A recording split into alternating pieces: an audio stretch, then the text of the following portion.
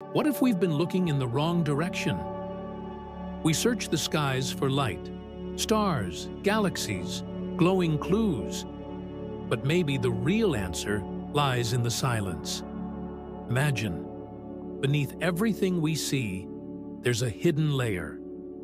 A network of tiny black holes, ancient and invisible, lurking like fingerprints in the fabric of space. They don't shine. They don't speak. But they may be the reason the universe holds together at all. These are primordial black holes, born before stars, before planets, before time had meaning. Scientists believe they could explain dark matter, that invisible glue keeping galaxies from flying apart.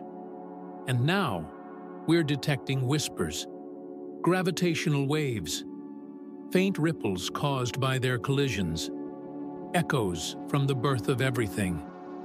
So, are we ignoring the universe's greatest clue just because we can't see it? This isn't science fiction. It's evidence, and it might change everything. Watch the full video and hear what the silence has been saying all along.